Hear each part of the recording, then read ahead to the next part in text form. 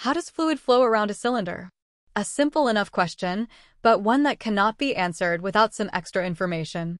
The flow profile depends on the size of the cylinder, on the inflow velocity, and on the thickness, or viscosity, of the fluid.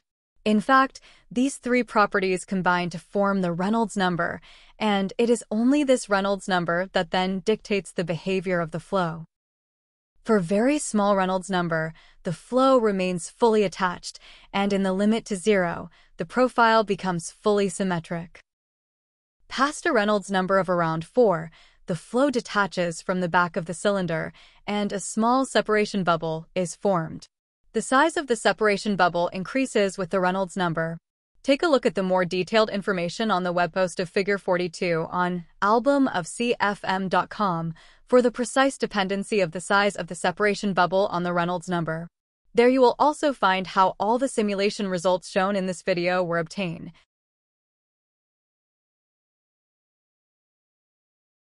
The separation bubble keeps on growing until it is larger than the diameter of the cylinder itself.